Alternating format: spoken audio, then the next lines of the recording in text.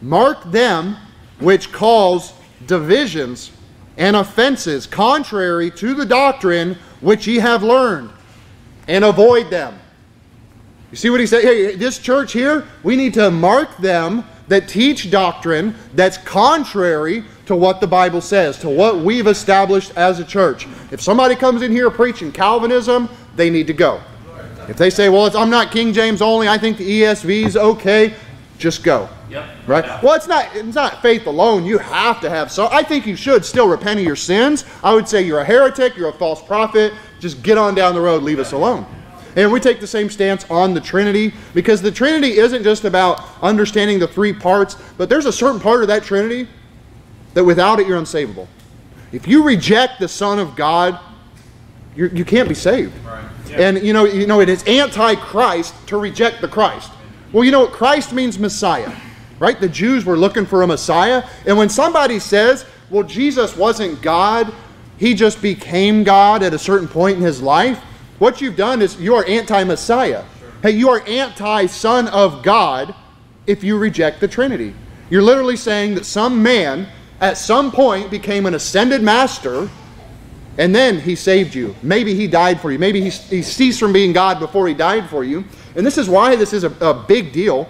This is why this is important. There's all sorts of strange doctrines being taught here recently on this, that God took counsel from angels. That's Mormonism. That's Pentecostalism. Right. You know, that crap does not belong in this church. It doesn't come out of the Bible. It comes from Pentecostal professors at colleges that teach nonsense. And we take a stand against it. It is anti-Son of God. It is anti-Christ. And if we understood what anti-Christ is, I think we might be quicker to rebuke such people.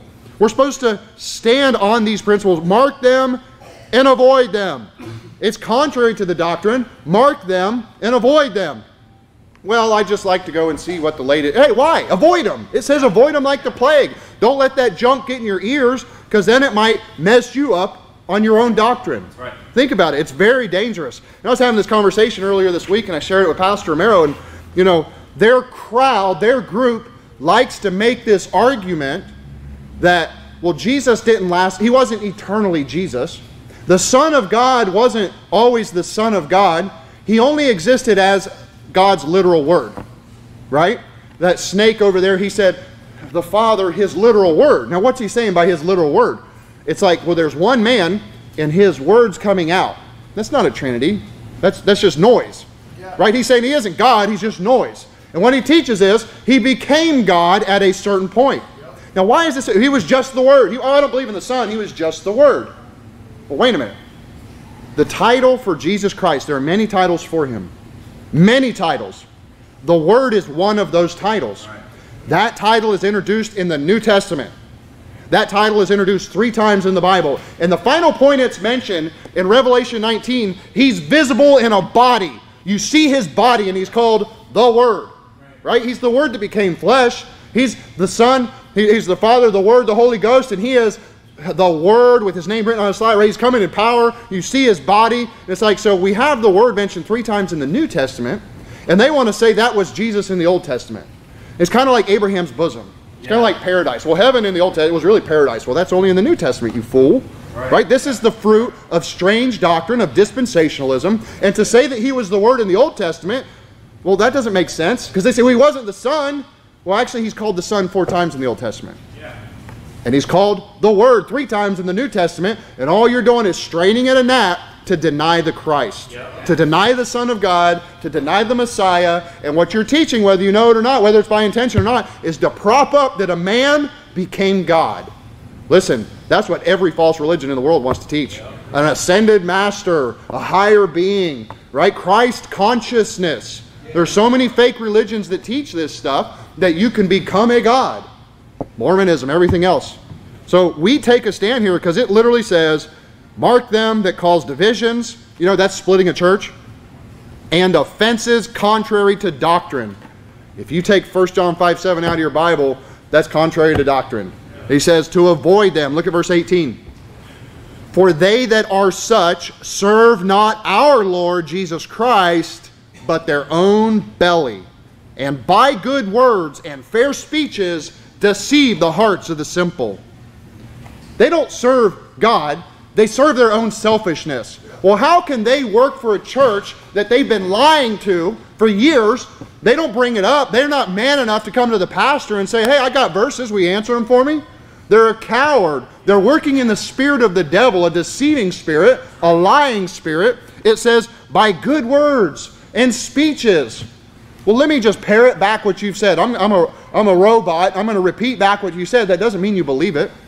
It is theft to work for a church and disagree with their doctrine and to teach contrary doctrine. That is stealing from the church. That's stealing from God. Yeah. And listen, that guy that did all that, I would not be surprised if we found out a year from now that he is a total reprobate. We hear some strange story of him doing something weird. Hey, I'm not surprised, because it takes a strange heart, a hard heart, to do what he has done. You've left the faith, and now you're listening to vain jangling. Vain jangling. Well, did you know that the Son of God didn't exist in the New Testament? Excuse me, I'm supposed to rebuke you sharply. Think about this.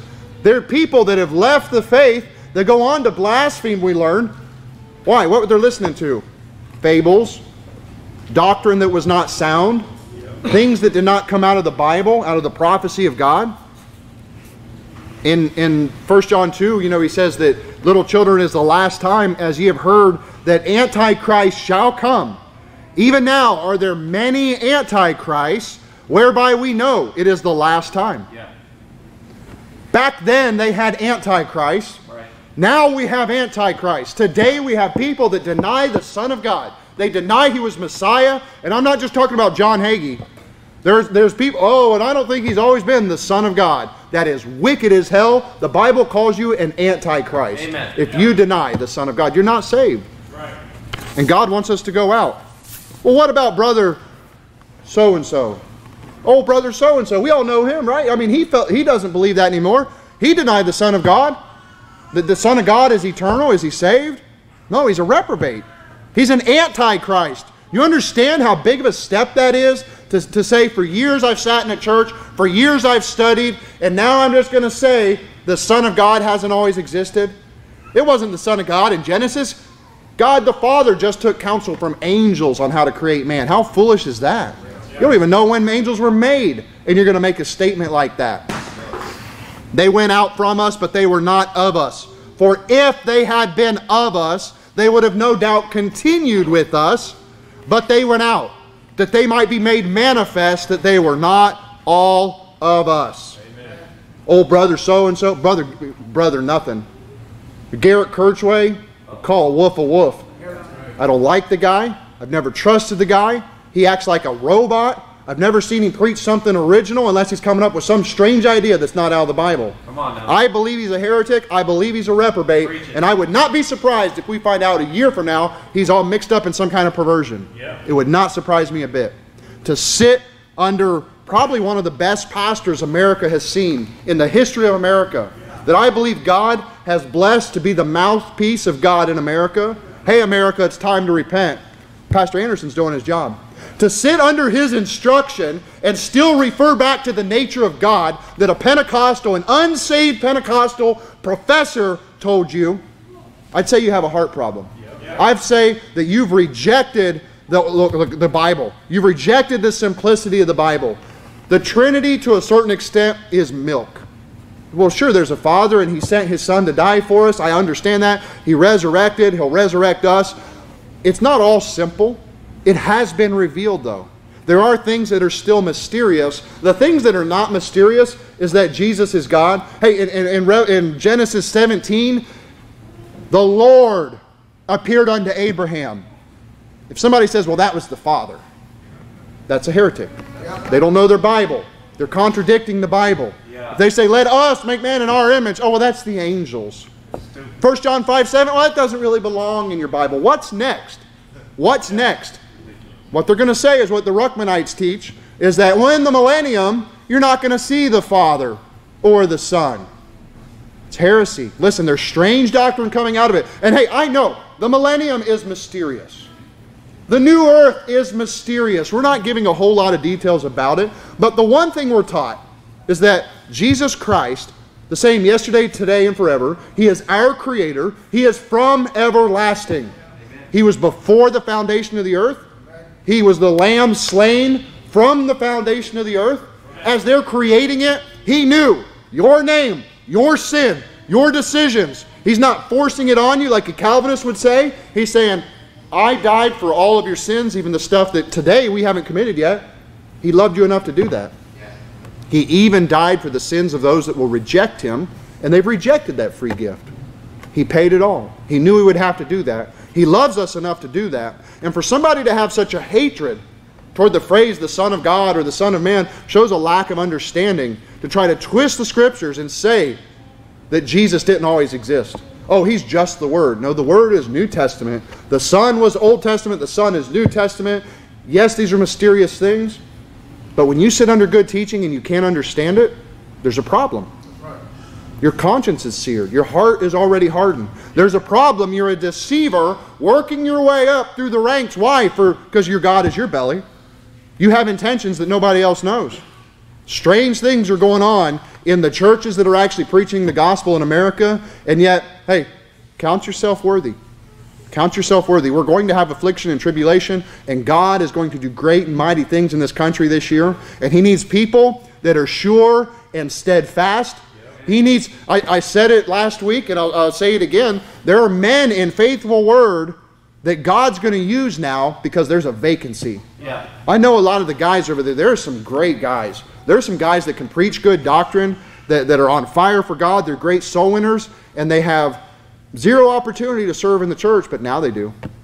Before it was why somebody else is doing that. Somebody else is doing that. Now there's going to be great opportunities. And look, for as far as our church is concerned, if one of those heretics shows up, they need to get it right with that church before we let them in. That's right. Understand? If you're coming at our church and you're a son denier, you're a Messiah denier, you're antichrist.